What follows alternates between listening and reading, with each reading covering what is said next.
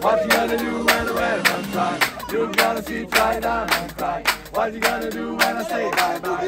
All you're gonna do is cry. Bonjour à tous, aujourd'hui les Rétés vous emmènent pour la 14e édition du festival Jazz au Phare.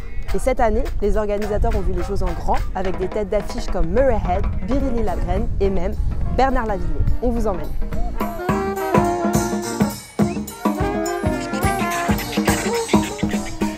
Jazz au Phare, qu'est-ce que c'est? Jazz au Phare, c'est un lieu de vie, c'est un lieu de partage, c'est un lieu d'échange, c'est un lieu où on vient avec des amis, c'est un lieu où on vient avec sa famille. Et le liant de tout ça, c'est la musique. Il y a tellement de choses qui participent de la programmation qu'il n'y a pas une manière de faire en fait. C'est vraiment c'est une recherche permanente. Quelqu'un comme Bernard Lavilliers, ça faisait une dizaine d'années qu'on souhaitait la voir, le public souhaitait la voir, on était d'accord. On voulait d'abord que Bernard Lavilliers soit on nous rechante au gringo et tout ça. On avait vraiment ça en tête. Lui était d'accord, ses musiciens étaient d'accord, son manager ne l'était pas. Donc voilà, des fois ça met 10 ans et là ça a mis 10 ans.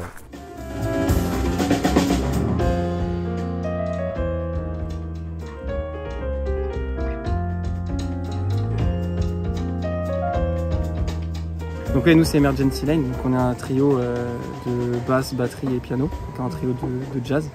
Le jazz c'est un peu large, donc on va dire jazz moderne, en même temps ça peut mélanger plein de styles. On a entendu parler de ce tremplin, nous on a fait déjà des festivals de jazz, on a déjà fait des tremplins de jazz aussi, c'est différent.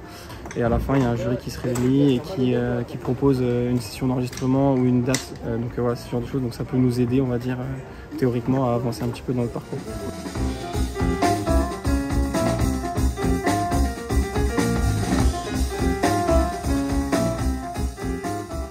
Musique en Ré, c'est un festival qu'on connaît bien sur l'île de Ré. Nous on est arrivés il y a 14 ans, donc on est arrivé bien après eux. On faisait une proposition différente, jazz, mais jazz et musique classique c'est fait pour aller ensemble. On trouvait ça logique de se mêler sur une soirée, de faire un essai. C'était un essai avec Biréli Lagrène et le symphonique de Musique en Ré, et de faire cette rencontre qui finalement s'est révélée totalement magique.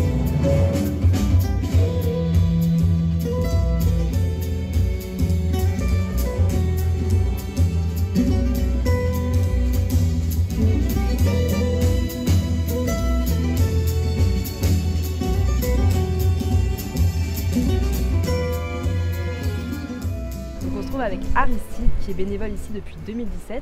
Aristide, bonjour. Bonjour. Qu'est-ce qui te fait revenir ici toutes ces années? J'aime beaucoup le site du Phare des Baleines qui est très vivifiant, comme ces belles soirées qu'on a vécues hier où il y avait beaucoup de vent et de la pluie, c'était assez inédit. Et l'air marin vous emporte avec la musique, c'est très beau. Mais tout festival tient par ses bénévoles, hein. Et nous sommes répartis dans des équipes qui ont des rôles bien définis et sans lesquels rien ne pourrait fonctionner en fait. Ceux qui servent les bières sont aussi importants que ceux qui accueillent les visiteurs. Moi je suis bénévole dans l'équipe des loges, c'est-à-dire que nous accueillons les artistes, nous les chouchoutons.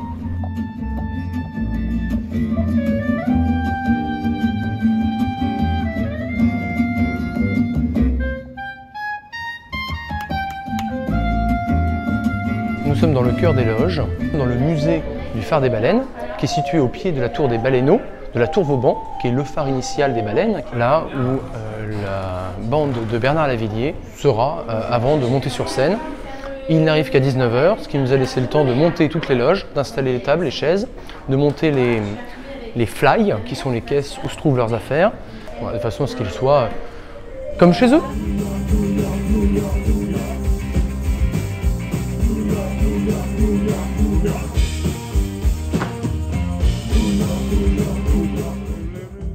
Il y a des fleurs sauvages, n'y pense plus, tu es de passage.